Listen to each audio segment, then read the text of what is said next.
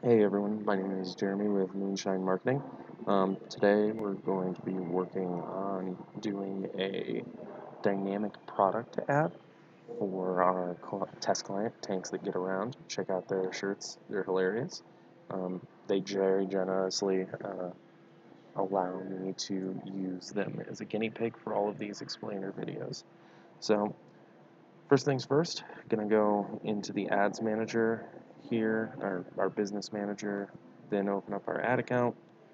I'm going to go up here into the top left hamburger menu, go into all tools, and check out our catalogs. I know that I have a catalog in there. There's ways to set up a Facebook catalog that are pretty simple if you have a setup like Shopify or WooCommerce or something like that. This is pretty specific to e-commerce, but yeah, we should be able to, if you have troubles with that, I will go ahead and link a guide to getting a product catalog set up in the description of the video. So right now I'm going to start by hitting create a campaign, going over to catalog sales here.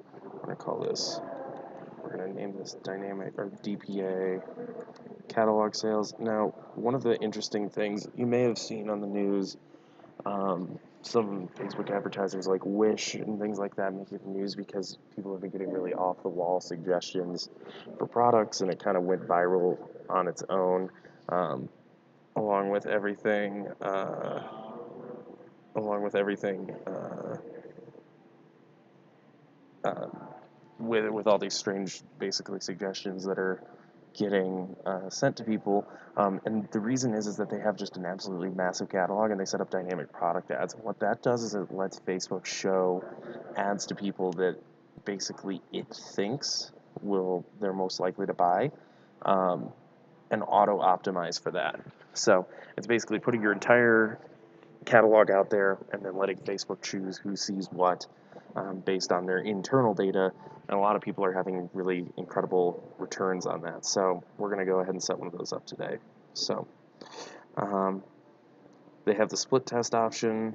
Um, I don't know if that's entirely necessary. And then the budget optimization, um, that's also not entirely necessary. So let's see here. So yeah, we're going to do all 1,794 products that we have. We have a large number of SKUs, but only like 50, 60 designs or something like that.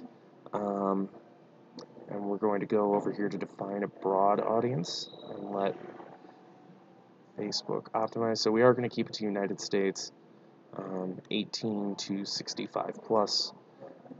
Actually, you know what? We're not going to keep it to United States. We're going to go worldwide. We're going to go all over the world. Um, we are going to say that we have to speak English. All will be inclusive of the United Kingdom today. Detail targeting. So we have good. Our shirts are supposed to be funny. Um, so we're going to target some. Uh, at least I think they're pretty funny. Um, we're going to target some humor-based. Um, we're going to go ahead and target some humor-based publications and things like that. These are probably going to, tend towards more millennial types, but should be good. So Unilad, Onion Lad, Bible, Chive, things like that, Break.com, that sort of thing. So we'll go ahead and do that. Looks like our audience, it's not estimating the audience, but it's saying that we could have up to 38,000 reach a day.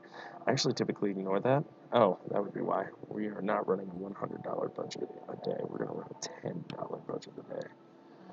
And we are going to optimize to 1-day clicker view, and go for a purchase event. All right. So we're going to continue. Now, dynamic product ads are a little bit different in that when you're setting them up, you uh, can go ahead and use these catalog fields. So we will do like the text at the top will do the description, right? So just the product description, and you can see over here when this decides to actually load up that the product description will dynamically load uh, from each from each product in the ad. So in the cage with the card of our picture, images, show a slideshow when available. Yep.